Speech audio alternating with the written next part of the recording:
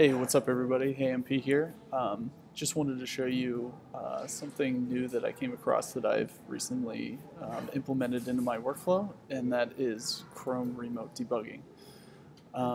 So in VS Code, you can install an extension. It's called Chrome Remote Debug. Let me just search for it real quick here. So technically it's called Debugger for Chrome. And if you install it, it'll give you the opportunity to set up some remote debugging so that you can get all of the output from your Chrome debugger right in your VS Code, which is pretty handy. So let me show you what I have done. You might have a folder that's called .vs Code. If you don't, you need to put that in your project. And inside of that folder, you could have a launch.json file. And this defines a couple different debugging processes that you can set up. So I've had one for my Electron app here, which is debug on main process. And then I also put one for Debug Demo. And what this is going to do is it's going to allow me to just start a static server, or an internal server rather. And I'm using Polymer for that. And I'm pointing it to the website that I want to, or the file that I want to debug. So once you have that installed, to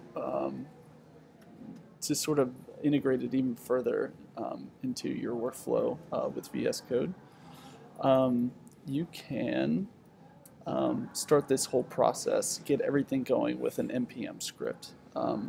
VS Code will read your npm scripts or your package.json, get a list of all the scripts that it has access to, and make it so that you can execute these scripts.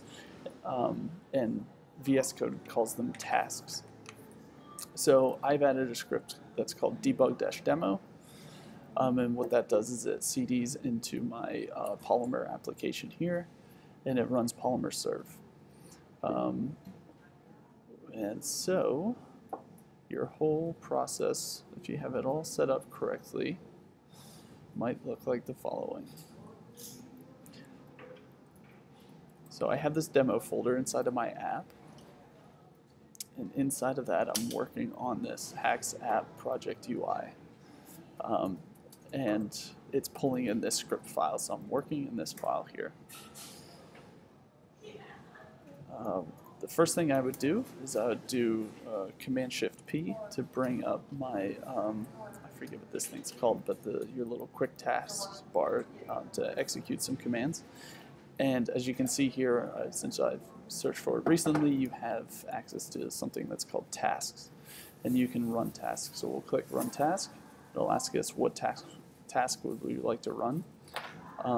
We can search for tasks. And in this case, we want to run Debug Demo. And really the only thing that it's doing, and we'll click Continue without scanning task output. The only thing that it's doing is just as if I would open up my terminal and run npm run debug-demo. But it makes it a little bit quicker, more intuitive. So now that we have that internal server running, we can now start our debugger. So we'll go over to the left toolbar and we'll click Run Debugger.